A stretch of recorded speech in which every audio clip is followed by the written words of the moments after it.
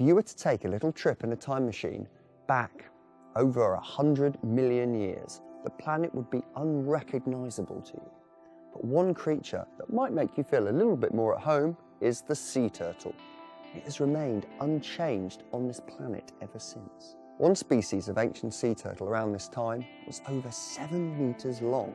But right now on our Earth, the biggest species is the leatherback turtle, which is about the size of a small car. We now have only 7 species of turtle on our planet, and all of them are currently endangered. Turtles play an important role in keeping the oceans healthy. They keep balance in food webs by eating jellyfish and grazing on seagrass beds. Their presence keeps coral reefs healthy and cycles nutrients through the sea and the land, and they do all this all over the world. They travel hundreds of miles between feeding grounds, breeding grounds and nesting grounds. How turtles navigate vast distances across the globe without a map or GPS has puzzled scientists for years.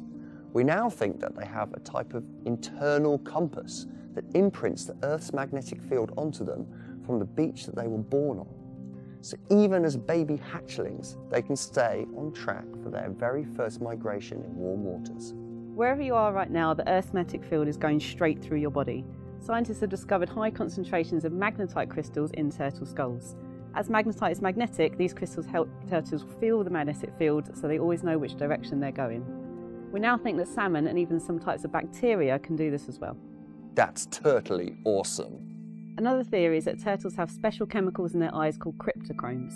They cause chemical reactions when they interact with the Earth's magnetic field, and they effectively help the turtle to see which direction they should swim in. However they navigate, crossing hundreds of miles of ocean is hard work, and turtles will eventually need a rest.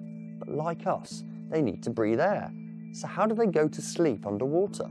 They can slow down their heart rate to as little as 1 beat every 9 minutes. And that reduces the amount of times they need to come up for a breath.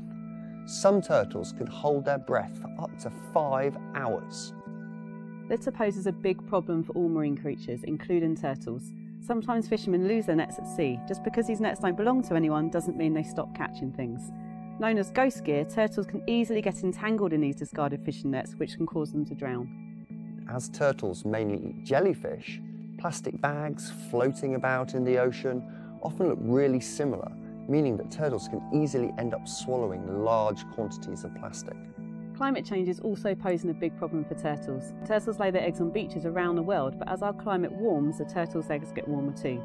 Warmer temperatures mean that more baby turtles are born female, and whilst there are more for more women in marine biology, if we have too many females and not enough males, then turtles will find it harder to find a mate. Sea turtles have been evolving for over 200 million years, so we are nowhere near done studying the behaviour and the adaptations of these beautiful creatures, who play such a vital role in keeping our oceans healthy.